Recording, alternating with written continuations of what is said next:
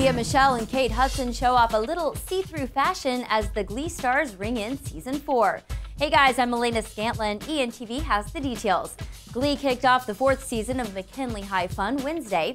Kate Hudson celebrated her Glee debut in a white tux by Alexander McQueen, sheer top, and Brian Atwood pumps. The red carpet veteran was all smiles as she bonded with her new co-stars. Très chic. Heather Morris showed off her dancer legs in this blue mod dress and platform heels.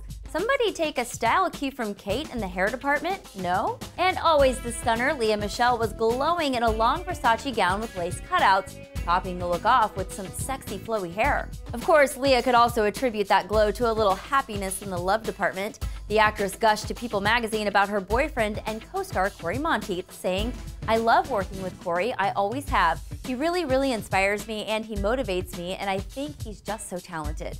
Working with him has been one of the best experiences of this whole process." Aw.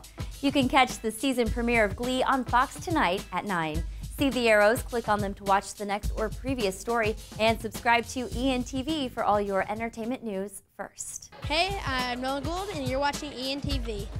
Aubrey Plaza, ENTV. I'm Haley Steinfeld, and you're watching ENTV.